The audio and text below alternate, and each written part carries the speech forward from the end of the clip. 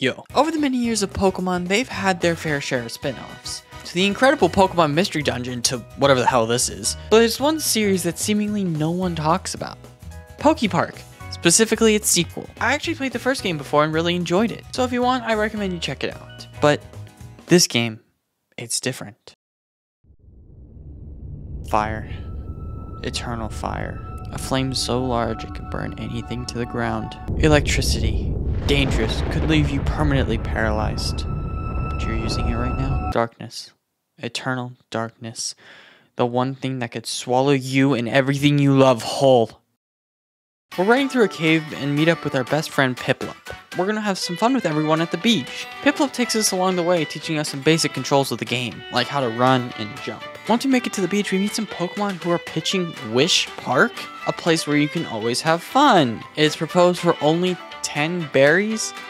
Yeah, y'all about to get scammed. Then we meet Oshawott, who is being blatantly racist towards us and then asks for 10 berries. Fuck you! We pay the fine of 20 berries to get into Wish Park and run into the portal. Nothing seems right about this place. It all feels unreal. We meet the others who also wound up here, and they all go try out the attraction. Back in the first game, attractions were a big part of the story, and there were so many of them. In this game, however, there's a couple. Anyway, this one was super easy as usual, and then we were offered the cake we made from it. We were about to eat it before we were informed that the cake was laced. Yeah, I knew something weird was going on. Arieis doesn't let us through, however, so we had to defeat his Yamask army. Darkness. It could be anything. It can chase you, but no matter how far you run, you'll still lose something. Something special. Oshawott's gonna make a report to Samurott, and he asks us to come with him. Once we talk with Samurott, Oshawott reveals that he might have solved the missing Pokemon's report by stumbling on Wish Park. Samurott requests that we help Oshawott in his case. However, he gets super defensive, saying he's more than capable. We battle him, where like in every other game that is covered on every other YouTube channel, we won. Oshawott lowers his guard, meaning we can join him on his mission. In the first game, we were locked to Pikachu on any segment that wasn't an attraction. However, technology has really improved in Pokepark because now we're able to swim and we can change on the fly between Pikachu and Oshawott. The bridge is destroyed on the way to Cove Town, so we need to get Timber his hammer to fix it. He left it in the lighthouse, where the first of this game's 2D platformer levels play out. Yeah, I don't know what to say. Oh yeah, we're going to Cove Town to stop these assholes from kidnapping more Pokemon. And what did you expect to happen? We have another gimmick of this game being the billboards. Basically, it's another shaking minigame. But except for being fun, it feels more like being in a hospital fighting carpal tunnel while having to write a script for a video. And dear God, how do you explain to your mom that you got carpal tunnel from goddamn Pokepark 2 Wonders Beyond? And I didn't get carpal tunnel, by the way. That was just a bit. We return to Wish Park, where everyone is feeding for some more cake. Pause. But even so, the sky feels so dark. We return to the same attraction as before, but now it's improved. And now we need to get a high score this time. And the second try always works. For some reason, this guy believed he could actually beat me in the battle, so now we have to battle. Yeah, this game isn't that hard. In each of their zones, there's a bell that will revert all Pokemon out of their twisted state. It also serves another purpose, but we'll get back to that later. Anyway, we ring the bell, setting everyone free from the zone. We also asked where Piplup was, and why am I not surprised? He also just dropped every little piece of lore about Wish Park right in front of us, and was shocked when the goth baby and toddler got angry at him. We will make a world where the fun will never end. Fuck you. Worse. It gets worse every day that passes. This is only the beginning, and only you had the power to fix it. We return to Samurott, who asks us to go to the other zones to solve all the other missing Pokemon's cases. Musharna also informs us about some useful lore. Pokepark and Wish Park were actually once whole, until they were separated once born. Now we need to talk about Crocodile. Oh my god, help. He has the key to open the door that we need to go to the next area. However, this fucker is horny and wants to see Audino. God damn, you're so down bad. He then resorts to beating up little kids to impress her. What the hell? Only for him to lose. How do you manage to lose at everything and you're still trying to rinse her up? Cause goddamn it ain't working. We make it to the Arbor Area, where we run into Snivy, who tells us that we're boring. Shut the fuck. We also meet Zorua, who lost one of their friends in Wish Park. However, we can't get them back because the poster is torn. The Snivy comes back to fucking mock us with info just to tell us it was Whimsicott. God bless. Whimsicott took part of the poster and made it into invitations for the berry party. She gave it to the power of the land superior. Ugh. She starts to make fun of Oshawott, which is actually pretty funny. But then she gives us an invitation that was given to Deerling. And then when we reach Deerling's house, she said it's somewhere inside her home. Ooh! And to add on top of all of it, Snivy joins us. Ah! So we grab the damn invitation, experience carpal tunnel again, and then we finally make it back to Wish Park in the new zone. We meet Zoro's friend Zoroark, who is quite literally under mind control.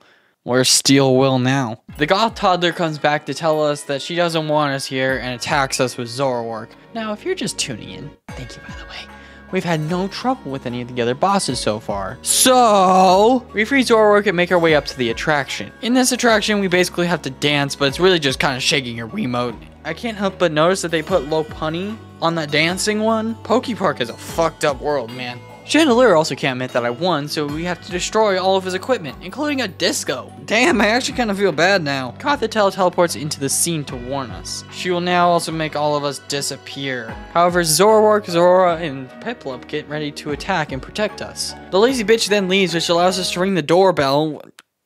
The doorbell? Which allows us to ring the wish bell to free everyone. We reunite with Piplup, who decides that he's gonna stay in Wish Park as he feels it would be more helpful if he stayed. We say goodbye and make our way through the portal. The lightning that strikes the skies.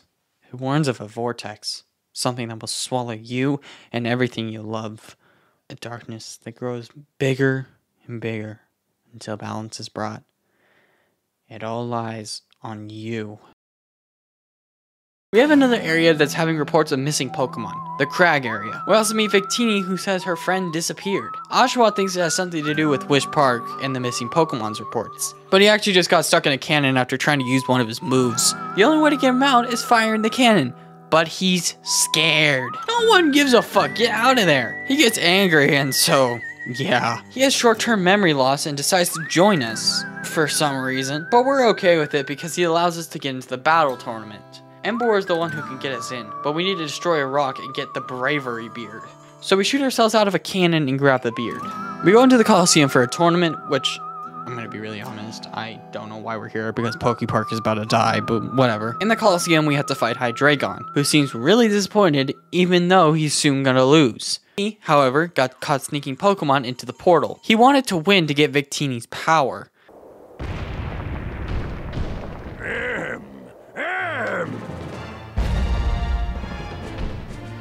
Oh, shit. Oh, shit. That level of disrespect, I would not take that.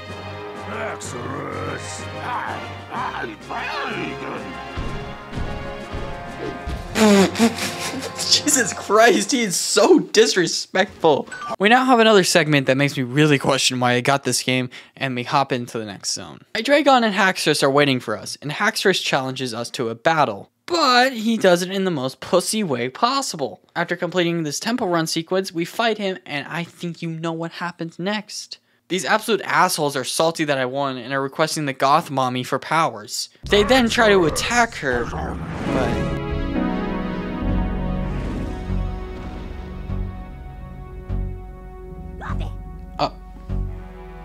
Darkrai!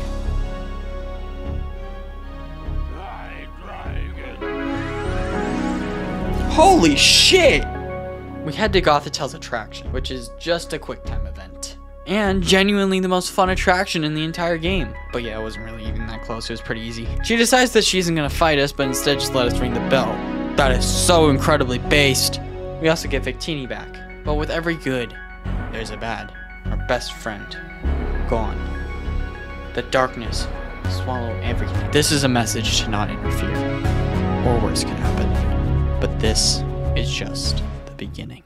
We might be able to learn more about everything if we go to the tech area. Welcome to LA! Sorry, I'm at the train depot. We were told without permission from the leader, we can't be here, so we should just leave. So we beat up the leader, Conkeldor. We tell him why we're here, but he got interrupted as the iron bridge was broken. We offer to help and head back to Seasong Beach. Timber is the guy that we need, but he doesn't have the materials. So we go to Samurott and ask for the materials, which he agrees and just sends them over to the tech area. The vortex grows bigger. Soon, the fire and lightning will disappear. Pokepark and Wish Park will fall if we don't hurry.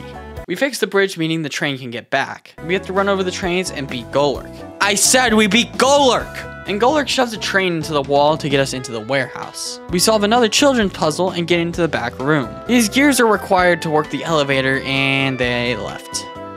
Great. While we're looking for them, I want to tell you all about a little theory that I've been having. I noticed there's a lot of similarities between Poke Park 1 and Wish Park. Both have attractions, seem to name their areas zones, etc, etc. Now we do know that Wish Park and Poke Park were both one place at a certain point in time. What if that time was the events of Poke Park 1? But I think we can push this further. What if the crystal from Poke Park 1 broke the two worlds apart? Wish Park throughout the entire game is framed as a bad place. So what if the crystal took all the bad out of Poke Park, but in turn creating Wish Park, which could satisfy the needs of evil Pokemon? Yeah, I think I'm going insane too. Anyway, we found Clink Clank and Clink Clank. They open the door, meaning we can take the elevator down into the Scientorium. Before we go on, I really want to talk about the music of this, because man, it is so goddamn good if it weren't for the fucking pause. We enter this weird room where Reuniclus is. Reuniclus is the inventor of the poster portals, and yeah. This Pokemon doesn't go outside because if he did, he'd see the giant vortex planning to eat everything, and he didn't know about it when we told him. Also, remember when I said, in each of their zones, there's a bell that will revert all Pokemon out of their twisted state. It also serves another purpose, but we'll get back to that later. Yeah, well, they also control time, and if they stop ringing, then a space warp starts to grow. He also has a portal, but needs a Cytron Collider. What the hell is that? Never mind. Anyway, we deal with another 2D platforming segment. Yay! Reuniclus fixes the portal and we break our fingers and my neck. Ow! Ow! Oh my god, I got a pain in my neck for some reason. That's insane power levels. Ow, my neck, bro. I was like, ah. And we enter the portal to Wish Park once again. The flight zone, like every other zone, has an attraction run by Sigilyph, which, guess what? It's Rainbow Road, baby, from the incredibly popular franchise Mario Kart that debuted on the Super Nintendo, yeah! But if we're being real, this is an absolute acid trip for the first 3 laps. We couldn't get to the bell because he blocked our way, and his reason was, well, you weren't supposed to win, I'm gonna rig the rules to make me win. But before we can beat him, we have to climb the Minecraft parkour spiral that you see on the back of every single TikTok that ever lived. Yeah, this was as easy as the rest of the game. And now we beat this buffoon who was just wasting my time. We ring the final bell that frees all the missing Pokemon from Wish Park's clutches. Wish Park, however, is signaled for its grand opening. All the 4 zones that we've been to collide, finishing the park, as well as opening up a portal. We reach the entrance where the 3 gods warn us. If we go any further, it will be met nothing but despair. If that's okay? We made it to Wish Palace. We're here to defeat this so-called master and save Piplup and all of Poke Park. Haven't you ever wanted to be with your best friend? Play forever without it bothering you? Yeah, Piplup's kind of far gone. I finally realized. Wish Park, that can happen. Pikachu, let's play in Wish Park! Just you and me! Forever and ever! Piplup. He's been driven mad because of the mind control. We had to battle him to knock sense into him. And just like always, we won. Piplup snapped out of it, but he ran. The boss. We've been foiling his plans for the whole game, beating every single attraction and saving the missing Pokemon. He realizes that this so-called power of friendship doesn't work if you're not friends. Epic, gone. Snivy, gone. Oshawott, one of our only friends since the very beginning, gone. We try as hard as we can to stay back, but eventually, we fail. Yo, over the many years of Pokemon, they've had their fair share of spin-offs. From the incredible Pokemon Mystery Dungeon to whatever the hell this is. But there's seemingly one series that no one talks about. And maybe that's for the best. But this game, it's different. Alone, everyone that we love is far gone. We're in a world for one and one alone. Our lowest point, where all we can do is cry. But when someone hits rock bottom, the only way to go is up.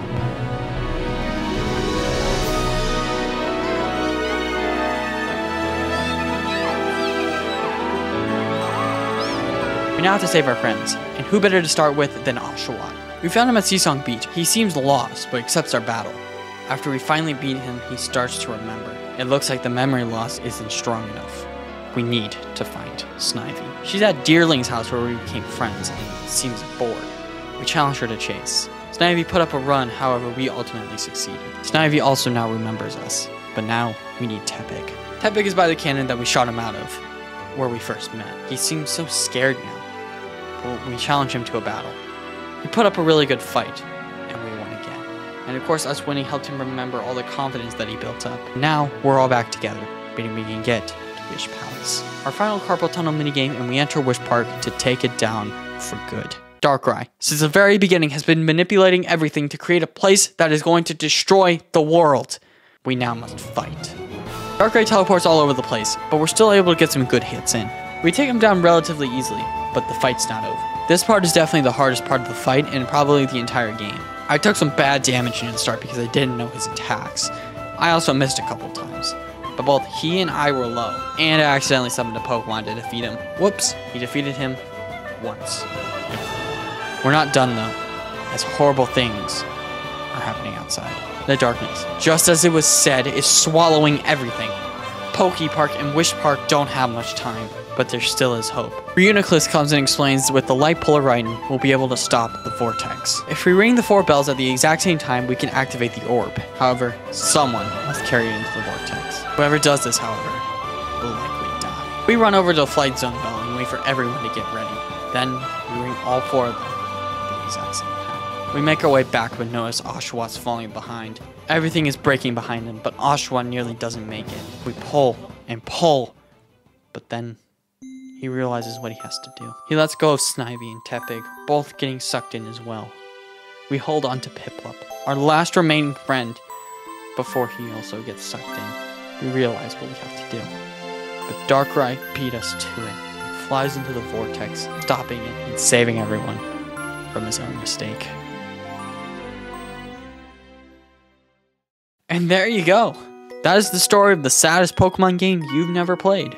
I really wanted to thank you all for all the support on the first video, which is so insane. Thank you all so much. We hit the like goal and more. Really, there's nothing else for me to say other than thank you for watching. And have a happy new year.